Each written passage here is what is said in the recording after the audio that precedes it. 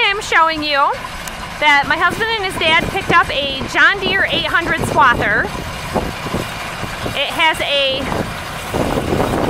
12-foot reel on the front, which is quite a bit faster for him in cutting the hay than the 7-foot sickle bar mower.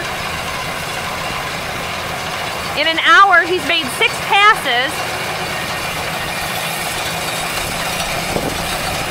And you can see here it runs through the Swather reel onto these belts to the center, so it puts it into rows automatically for you.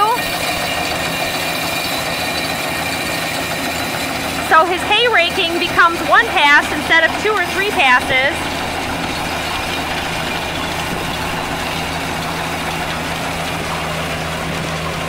So already his 1 hour of work would have been 3 hours worth of work.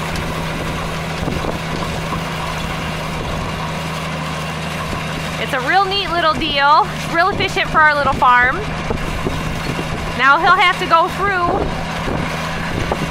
one time with the rake, let it dry, and you can see here he's getting a little bound up because the hay is pretty tall in this area, so he just puts it in reverse and gets it out.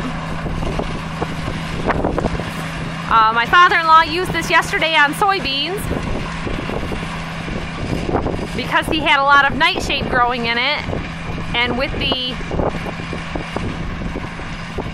conditioner on it, he was able to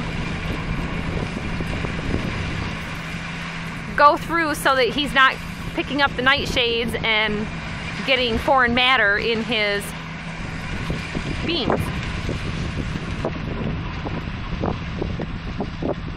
So this is about November 15th today, I guess. This is our 3rd cutting through this section. It has been such a wet summer and fall that we have never been able to cut the whole field in one day. We've been having to work here. Need it done again. The middle of the field to over here where you see it get taller before the woods again. It's been about 3 weeks. We have way more hay than we need,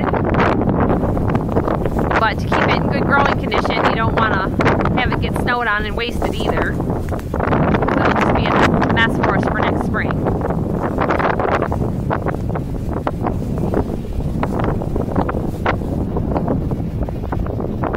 So there's the John Deere 800 Swather, everybody. Thanks for watching our old ways of doing our farming.